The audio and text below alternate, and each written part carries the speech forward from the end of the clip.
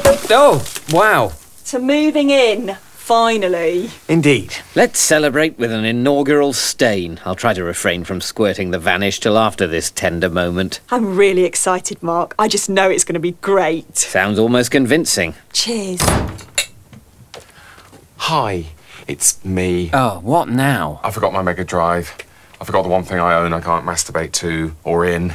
OK, well, I'll bag that up for you and... Also, can I stay? I slept in a bin bag at Andy's and I couldn't really handle it. Big Mad Andy? Yeah. But the good news is that Super Hans' bag is now available, and that's a sleeping bag, not a bin bag. But it does have someone sleeping in it tonight. But tomorrow, it's mine, all mine. Poor bastard. Of course you can stay the night, Jez. We're going to have pizza. I want Hawaiian. Oh, he won't have that. I just don't want fruit on my pizza, just like I'd rather not have melon in my lasagna. And that's why I never cooked it again. Let's play a bit of Street Fighter, yeah?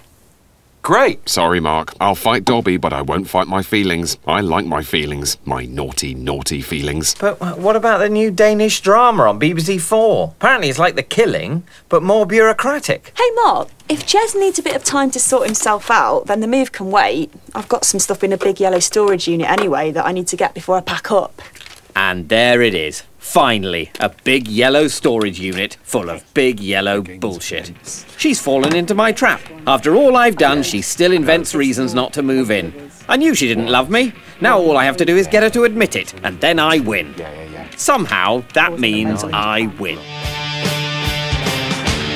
I'm back! I've ordered us a pizza, and I found an amazing YouTube clip of a monkey riding a pig. Can I eat my dinner now, please?